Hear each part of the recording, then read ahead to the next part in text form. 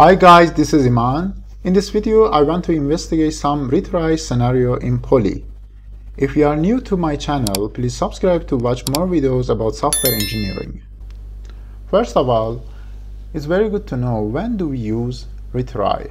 We use retry when we predict some transient fault in our services that can be corrected after a short period. How does retry works? Consider your application has to call an external service that is reasonably reliable. However, it throws an exception randomly, but it might respond correctly after a few seconds. It's good to use retry in this situation. It can reduce the side effects of third-party services on our application and make it more resilient. In this video, I want to implement retry scenario in .NET 8. I will use Poly version 8 and Bogus to generate an exception randomly. Okay, talk is enough. I want to show you my code. I've just created a .NET 8 web API and I've installed Poly and Bogus from NuGet package manager. First, I want to show you a simple random exception generator function. After installing Bogus, you can instantiate it with Faker class. It generates random strings, numbers, and so on. Also, you can develop random meaningful words like city and country names. I will share its GitHub repository URL in the description. Let's go on. After instantiating Faker, we can generate integers between two numbers. Our default extension method gives three parameters. The first is the new instance of Faker. The second one is the probability of default value occurrence, that is a float number between 0 and 1. And the last is a default value. Here our random number is an integer between 0 and 3 that has 60% chance to be 0. The random number exception generator method throws an exception when the random number equals 0. Here, I added some console.writeLine to log some information in our application console. Okay, here I have some action in retry controller. I want to investigate different strategies. The first one is default, the second one is no delay, and the last one is complex strategy. Okay, let's start with default strategy. In default strategy, we use retry strategy options with default values. We have some property that is very important in retry strategy options. Max retry attempts determine the maximum retry attempts by Poly. The default value of delay is 2 seconds. It means that Poly wait 2 seconds between two attempts. The default value of use jitter is false. When you use true value for use jitter, Poly add or subtract a random number to your delay. For example, your delay is 2 seconds. When you use jitter, your delay value may be varying between 1 to 3 seconds. At the next line, I instantiate my sample method provider that I explained it before. After that, you have to use resilience pipeline builder to instantiate your Poly pipeline. It is very simple scenario. As you can see, you have to pass your options into add retry method. After that, you have to call build to create your pipeline. Okay, let's start with default strategy. I press try it out. Our action returned 200 status code. This means our action executed successfully. Okay, let's see the console of our application. The console, the first attempt execute immediately and the random number is 0. According to our random exception generator, it throws exception.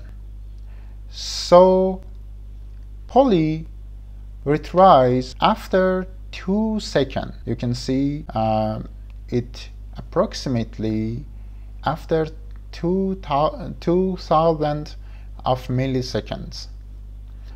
But at the first attempt, the random number is 0.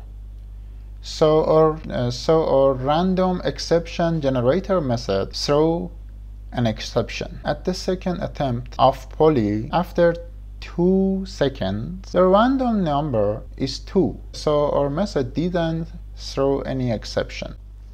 Okay, I want to increase the probability of throwing exception in our random exception generator method. You can do that with set the default weight near to 1. It means the probability of throwing an exception is 99%. Here's one question it may be raised on your conscience. What happened after 3 attempts? Let's go to see that.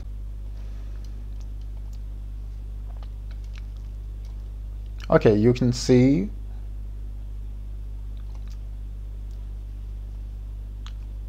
the first execution, that is not an attempt, the first attempt, second attempt, and third attempt.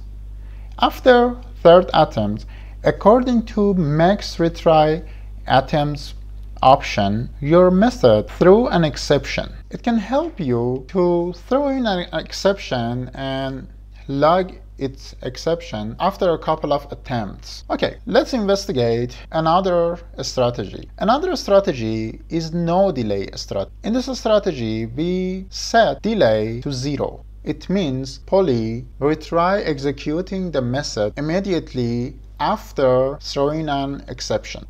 Okay, let's try no delay strategy. After execution, you can see our action throw an exception immediately. Let's see our application console. You can see our retry attempts occur without any delay. It's really near to 0, but it cannot be 0 because we have some overhead for calling function in our application. So after no delay and default strategy, I want to show you the complex strategy. In our complex strategy, we have some scenario. One of the important things to consider is backoff type. Backoff type can be constant, linear, and exponential. Let me back to my slide to show you the difference between backoff types. Delay goes to y-axis and attempt number goes to x. In this scenario, we have 1000 milliseconds delay. In constant backoff type, our delay has a constant value and it is independent to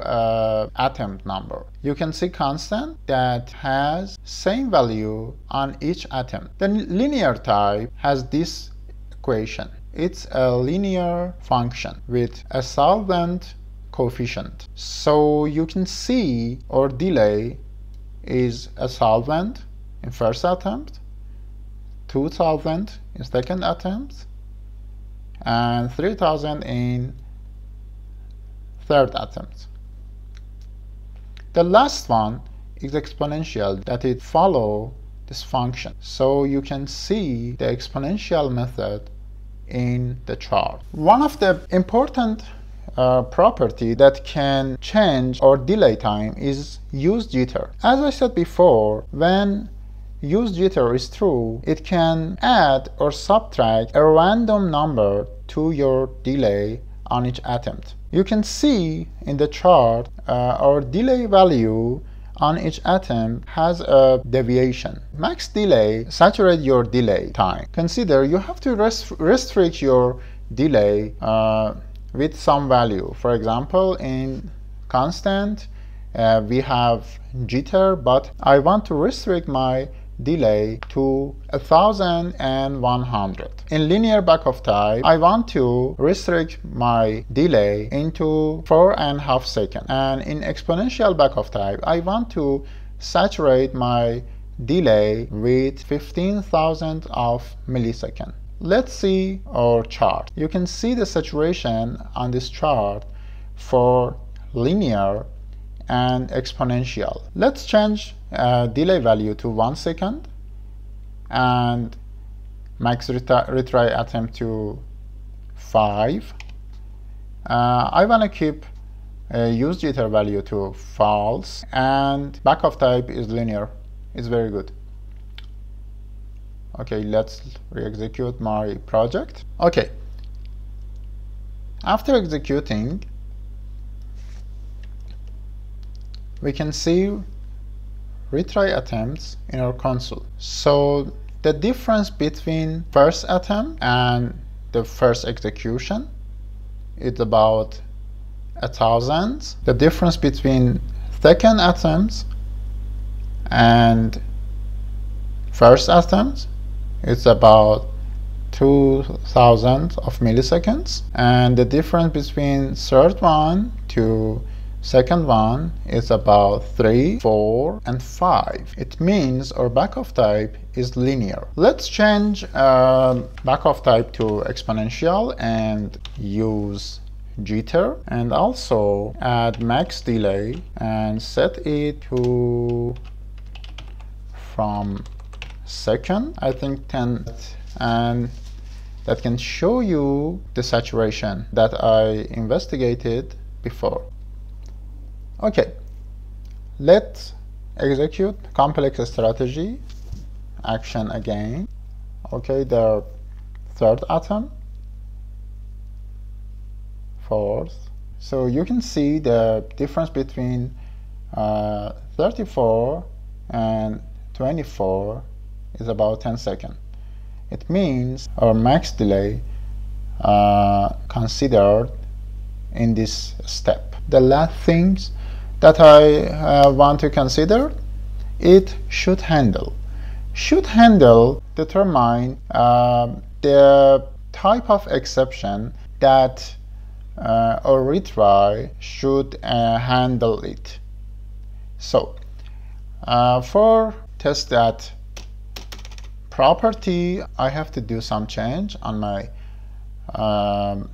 random exception generator. This exception type include all exception in our application. So I want to remove it.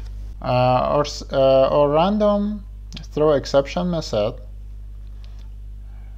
through exception, but our retry strategy just handle timeout exception.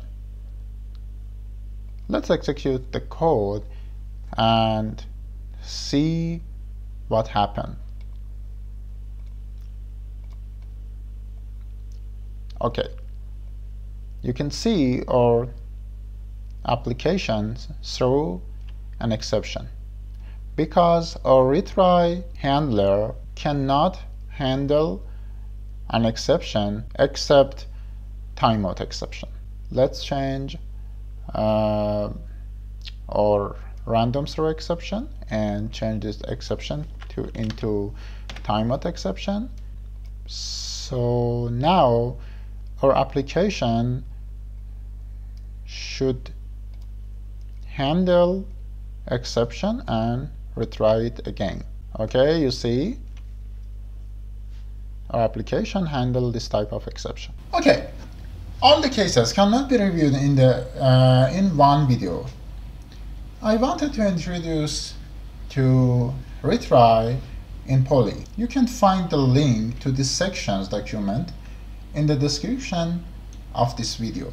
Also, I shared the code of this part with you on my GitHub. You can find it on Eduvia repository on Poly example API. Please like my video and subscribe my channel if my content is helpful. Okay, my name is Iman from Eduvia. Goodbye.